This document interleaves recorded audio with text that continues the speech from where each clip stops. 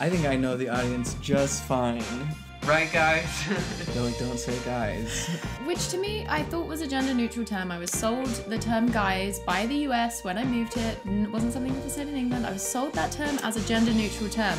Yep. Now I'm being told I gotta stop it. Terms and conditions have changed. This is me revealing myself as an occasional Joe Rogan listener. It's been 3 years since we were last Brad attacked.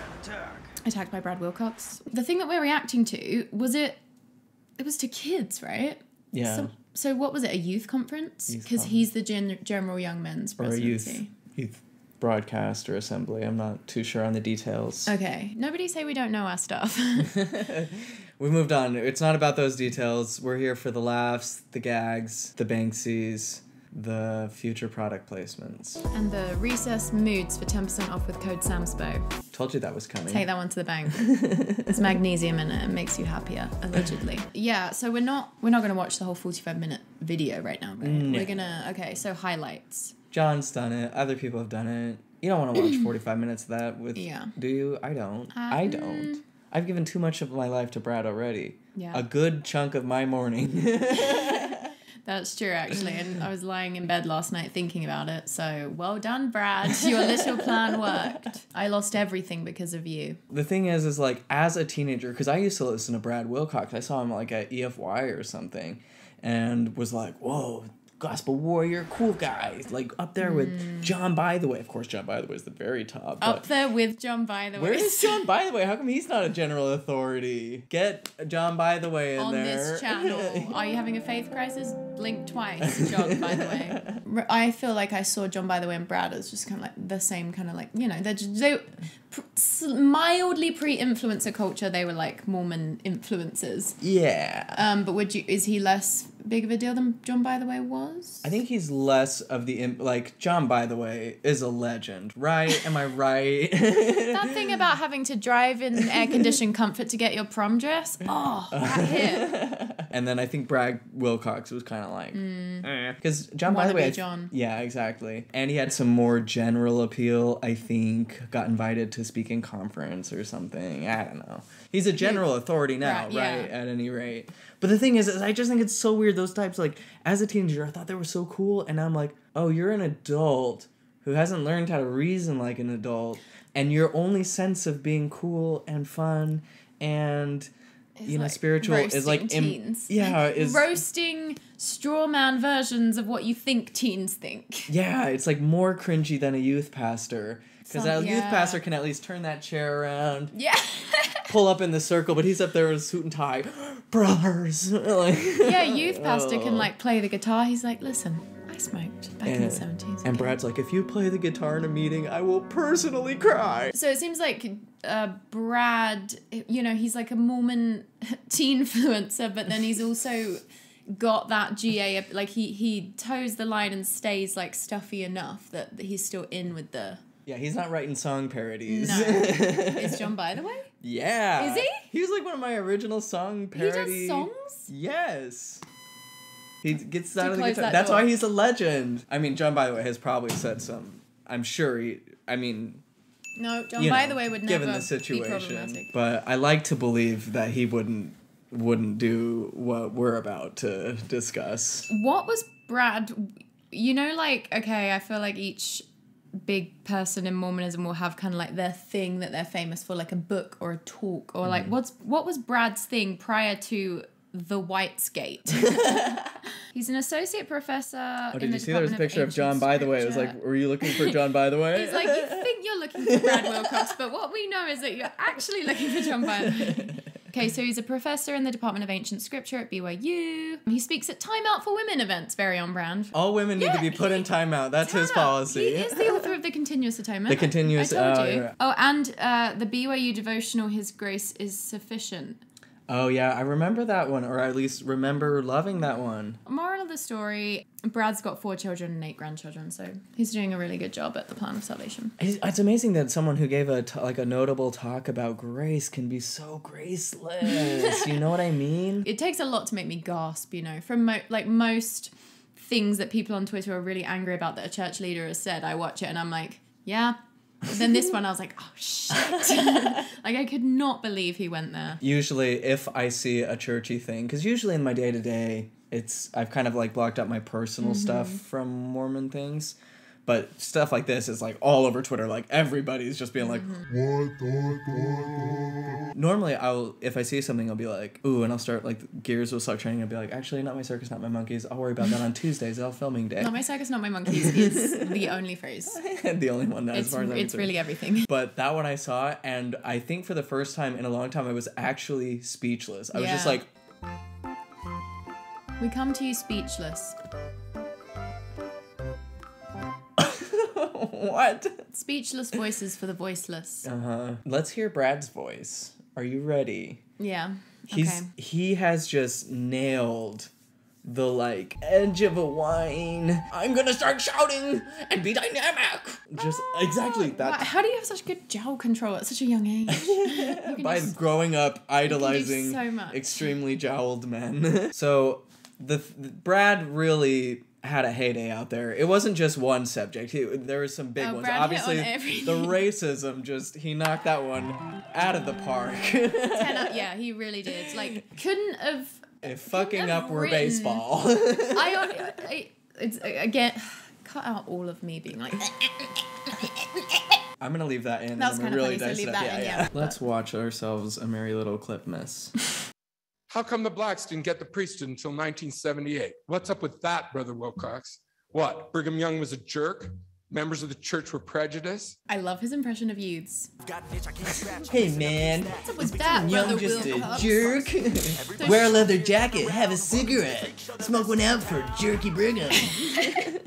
I really feel like the blacks is really just like such a good litmus test right off the bat. It's like, okay, you're a professor at BYU, and one of the church's biggest problems, as I'm sure you know because you're talking about it, is race and the priesthood, and just racism generally, you know, growing awareness. It's a ever more relevant topic in sort of mainstream society.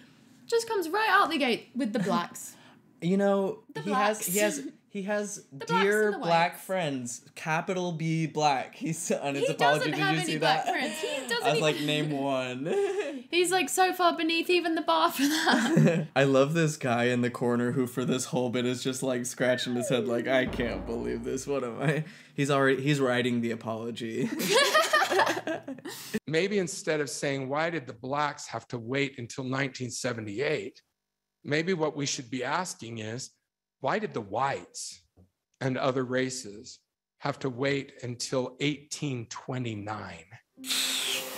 You're really making this about a black issue? Let's think about the real victims here.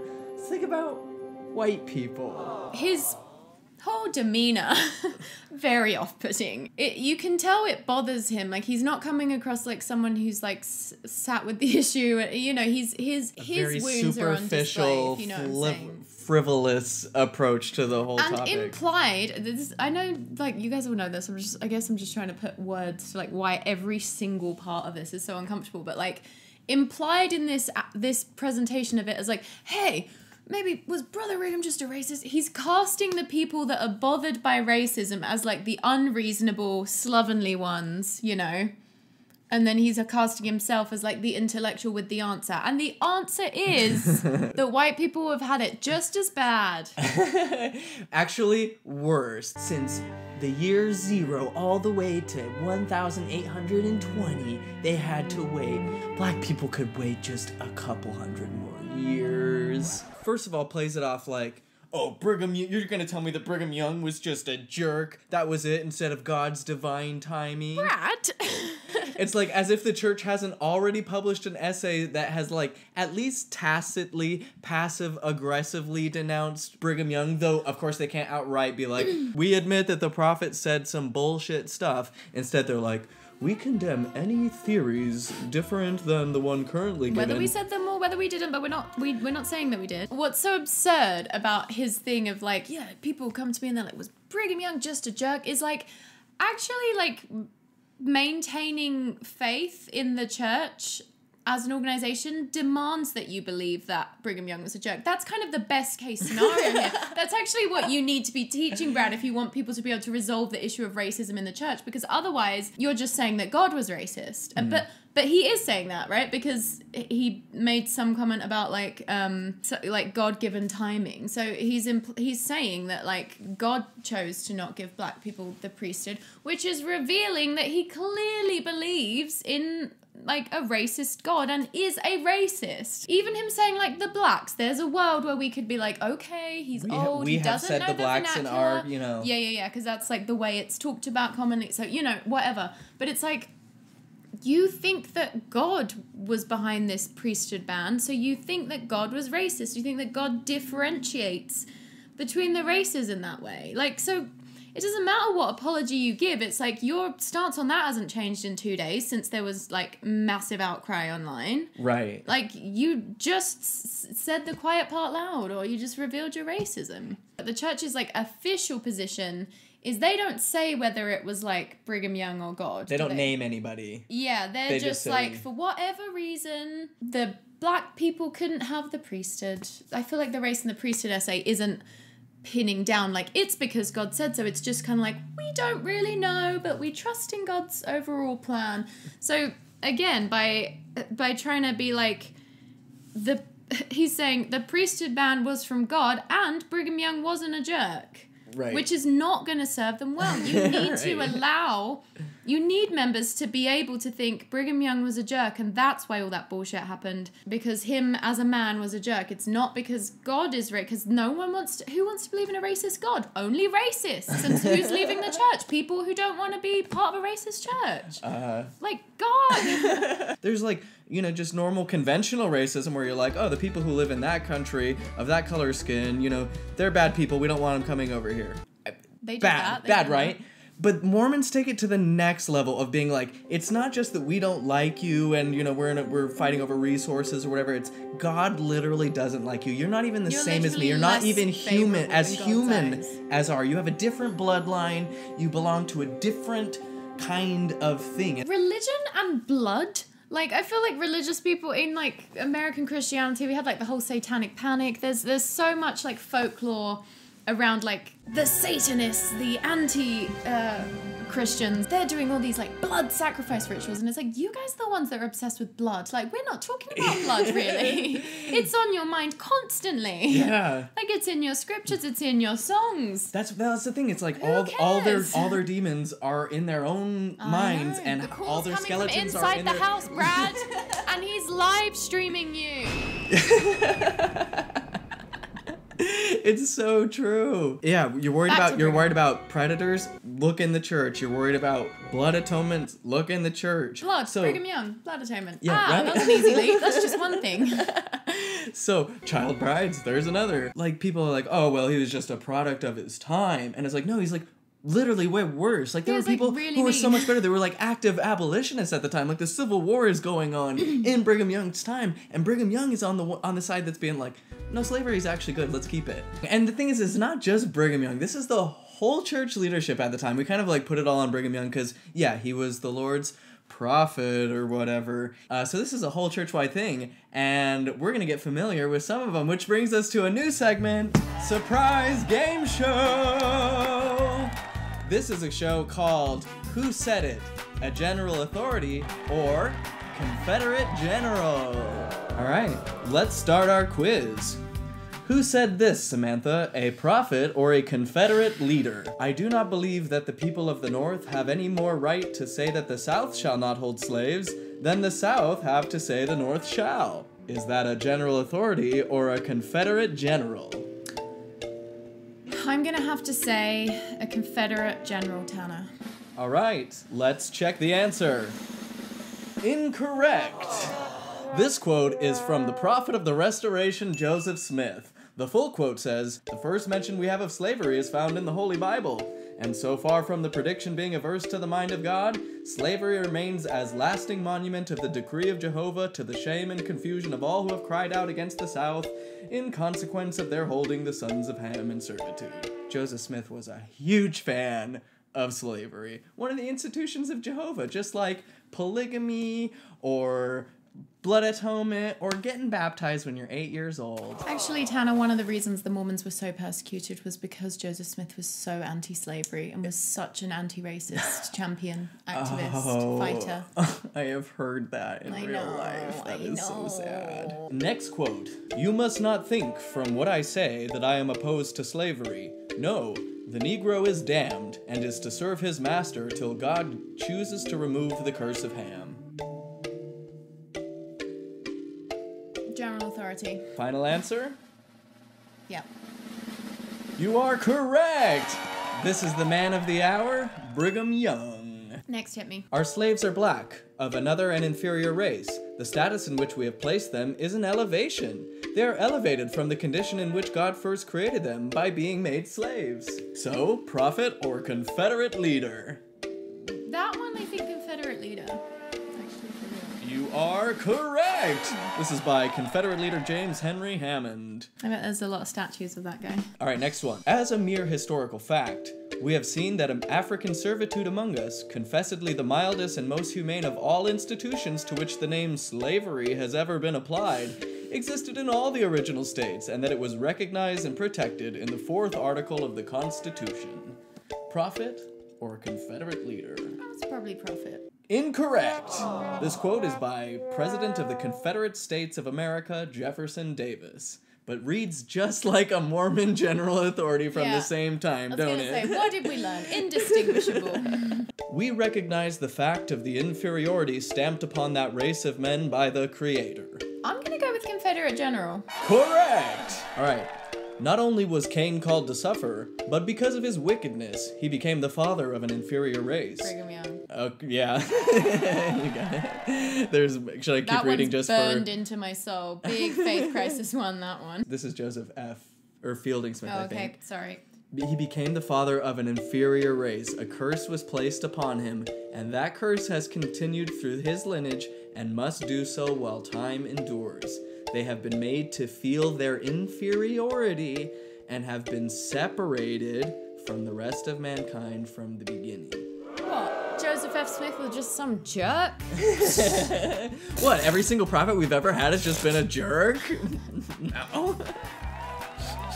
All right, well, we did it. Yay. Who is keeping score? I'll find out. You know, Let's do 2 different reactions. I bet Brad would play that game though and be 100%. He's like, oh yeah, I know all of these words. I love these guys. Really uncomfortable that your phone screen is Mark Zuckerberg. I know we've probably talked about this on the channel before. I'm trying to... It just seems like it's not a strategy that's working for you, so maybe just put some flowers there instead. It would make all of our lives better. It's to startle me and to prevent me from using Instagram so foolishly. Written on his head. Tanner, he's just creating a dopamine release every time he sees Mark Zuckerberg's face, and now when he sees it off the phone, he's going to associate it with. It's not dopamine. It's the bad chemicals. It's the like clenching. It's ones. still wiring your nervous system, and it's going to want to repeat that. And no, it doesn't want to repeat every time it's aversive. Written on his forehead Tanner. is the line from the Mary Oliver poem. Show me your screen time report and prove it. What is it you plan to do with your one wild and precious life? Is it to fill Mark Zuckerberg's coffers, to line his pocketbook with my attention? I think not.